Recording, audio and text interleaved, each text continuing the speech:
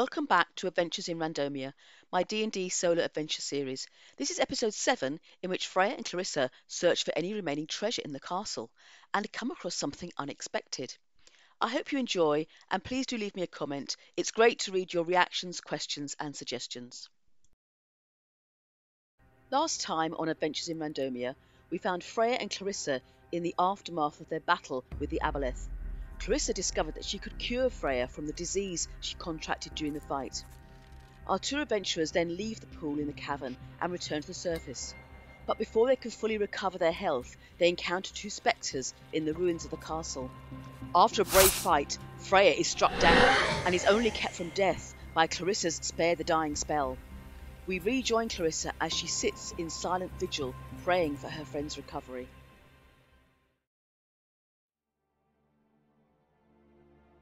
Clarissa is kneeling beside the unconscious Freyia. As the light gradually darkens into night, she continues her vigil, whispering prayers to her divinity that Freyia will survive. So let's check how long is it before Freyia starts to recover. We roll a 4, so this means she regains 1 hit point after 4 hours.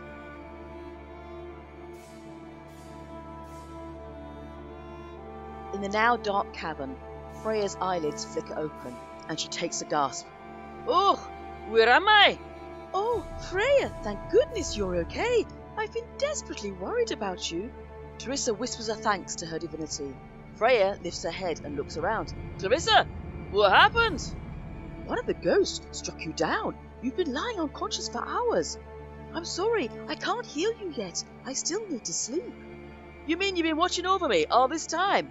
Oh, Clarissa, I don't know what to say. It's all right, Freyia. The main thing is you're alive. She helps Freyia get to her feet. Come on, let's get out of this cave and back to the courtyard and see if that fire is still burning so you can warm up a bit. Together they make their way back through the archway into the triangular shrine room and then out into the courtyard. It is now well past midnight and very dark.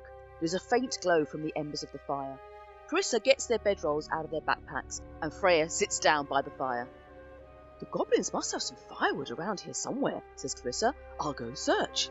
So we ask the oracle if there's any firewood in the courtyard, and we roll a 10, which is a maybe, and suggest that we should do a skill check. Clarissa rolls for perception and gets a 16. She searches around the courtyard and eventually finds some branches stacked under an animal skin behind a large stone. She brings them back, and soon the fire is burning brightly again. Oh, I'm hungry, says Freyia. Do we have any food? She starts to search through her backpack and pulls out a few remaining pieces of the venison jerky. Clarissa also takes a look in her pack and finds a large bar of chocolate. They munch in silence on the dried strips of meat and some chunks of chocolate. Says Freyia. Venison and chocolate go really well together. Who knew? After a few minutes, Clarissa turns to Freyia. Now, Freyia, you can sleep while I take first watch. No, Clarissa, you've been watching me sleep for hours. Let me take first watch. It's the least I can do for what you've done for me. Clarissa pauses for a moment. Well, if you're sure, Freyia. Thank you. Clarissa curls up in her bedroll and drifts off into a much-needed sleep. Freyia lies in her bedroll, staring into the flickering flames of the fire. However, with her injuries and exhaustion, she too soon falls into a deep sleep. So we ask the question, do they get disturbed in the night? We roll a 1. This is no and, or an exceptional no. Despite the fact they are sleeping in a ruined castle and no one is keeping watch, they both have a full night of undisturbed, restful sleep.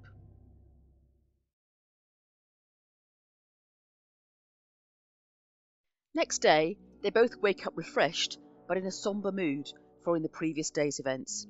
The revelations from the wizard's ghost, the sacrifice of Maeldros, and Freyya's brush with death. Freyya's usual ebullience has been knocked somewhat by the experience, and Clarissa is feeling the weight of responsibility, having had to revive Freyia. So is this what real adventuring is all about then? Says Freyia. That was one heck of a day we just had yesterday. But we did get some good loot from that wizard's chest. I'm looking forward to finding out what we can sell those pieces for. Yes, says Clarissa. I'm still trying to figure it all out myself. Figure it out? What do you mean, Clarissa? What is there to figure out? Well, there is still one last thing that is bugging me about all this. She pulls out a scrap of paper from her pocket. What's that you've got? This is the note I discovered on my Eldros when we found him unconscious in his room in the tavern 2 days ago. This must be what Lyra left after she poisoned him. It says, I have come to take your payment. That was his blood that was needed to deactivate the artifact. And then it says, may the sea claim you. So, the sea did claim him, kind of, with that fishy creature taking him. Yes, but how did she know that was going to happen? Did she know about the aboleth? Was she trying to release it? Oh, Clarissa, you're just doing my head in now. We'll never know, so what's the point in speculating about it? Just let it go. Clarissa nods. Yes, you're right. And she puts the piece of paper away. Come on, let's pack up and start heading back south. Oh, wait a minute though. I still have this iron key that we found on that goblin shaman. We can't leave without checking whether this opens a treasure chest. There's doors off this courtyard that we haven't tried yet. Let's just have a quick search, and then we head back. They head over to the door in the front right corner of the courtyard. So let's check on the door table to find out what kind of door this is.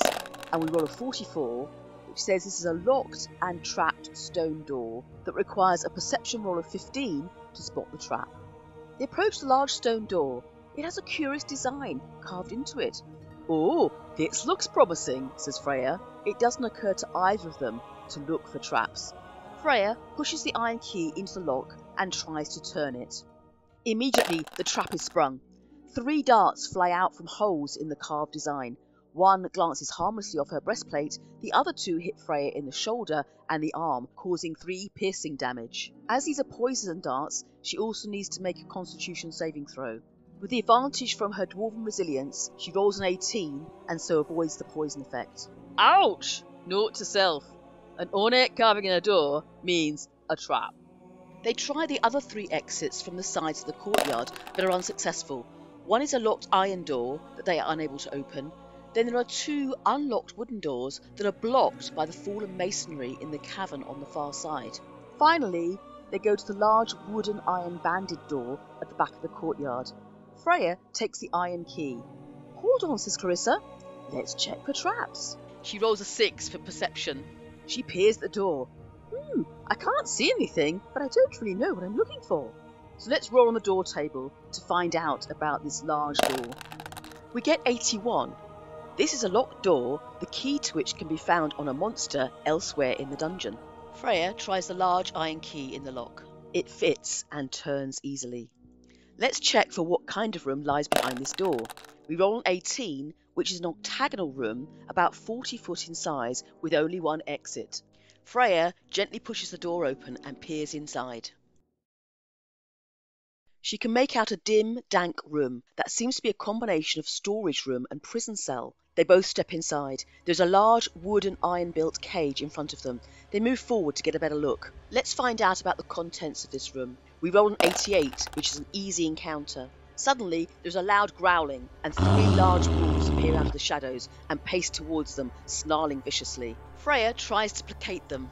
Easy boy, good doggy. But the wolves leap into the attack. So we roll for initiative. The wolves get 15, Clarissa 8, and Freyia 7. The larger direwolf lunges at Freyia and bites, but misses, its jaws snapping close to Freyya's ear. A second wolf also leaps on Freyia and bites with advantage from pack tactics. Its teeth sink deeply into Freyya's arm for 8 damage. The third wolf launches itself at Clarissa and bites, but its snarling teeth miss their target. Clarissa holds up her divine focus and casts Radiance of the Dawn for 14 damage. A brilliant burst of light radiates out from her, flooding into the room. The third wolf fails the saving throw and is killed outright, a bright flash of light roasting its body. Wow, Clarissa, you're getting good at this. Clarissa then casts Spiritual Weapon. A golden shining cat's paw appears above the 2 wolves in front of Freyia. It swipes at the direwolf, the golden claws strafing its head, and does 5 damage. Freyia goes into a rage and roars at the direwolf in front of her. So you want to play rough? I'll show ya. She swings her mighty great axe, but it just slices through the air and she misses. The direwolf lunges again at Freyia, this time with advantage from pack tactics, with its packmate standing right next to it. Its jaws crunch into Freyya's leg for 12 damage. However, her rage now gives her resistance and she only takes 6. The second wolf jumps at Freyia again and sinks its teeth into her shoulder. She takes a further 4 damage. Clarissa casts Shield of Faith on Freyia. A bright golden glow appears around her, increasing her armour. The golden cat's paw now slashes at the second wolf. The shiny golden claws strafe down its body, and the wolf slumps to the floor with a cry. Despite her injuries, Freyia grits her teeth and makes a mighty swing with her axe. This time, the sharp blade slices into the snarling wolf and does 14 damage. The lone direwolf lunges at Freyia and sinks its teeth into her neck and takes a further 5 damage. Clarissa clasps her divine focus and casts Guiding Bolt. A bright streak of light flies across the room and strikes the creature in the chest. It leaves a mystical dim light glittering on the direwolf, which makes it more vulnerable to the next attack. With her advantage on this attack, Freyia rolls a crit, which increases her damage. She raises her great axe high and slices it down with all her might. The blade cuts deeply into the beast's neck. It lets out a final cry as it slumps to the ground. With the 3 beasts slain, Freyia and Clarissa look around the room. The room contents roll that we made earlier suggests that there could be a clue, an NPC, or a boon in this room, all with a chance of 30%. So we roll and find out that there is an NPC in this room. Suddenly, they hear a low groan coming from the cage at the back of the room. They rush over and are shocked to see a human male sprawled on the floor of the cage. "Quick, Clarissa, can you save him?" Clarissa reaches in through the bars and touches his hand. She casts Spare the Dying for the second time in one day. The man gives out a small moan, but remains unconscious.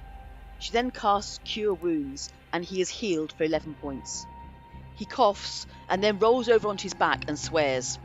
"Fuck! Water! Give me water, you damn goblins!"